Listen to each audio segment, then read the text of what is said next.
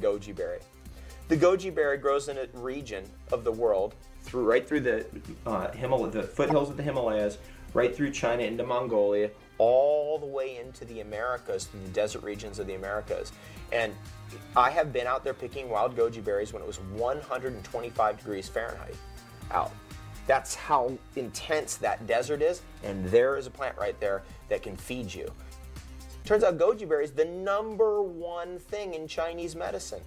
The #1 thing, #1 food, herb, whatever. And it itself, the genus was named Lyceum, Lyceum.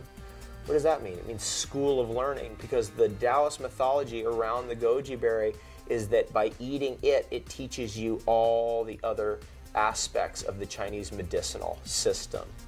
What a concept. I mean, just this idea that we could learn something from a plant. This is the power of a superfood.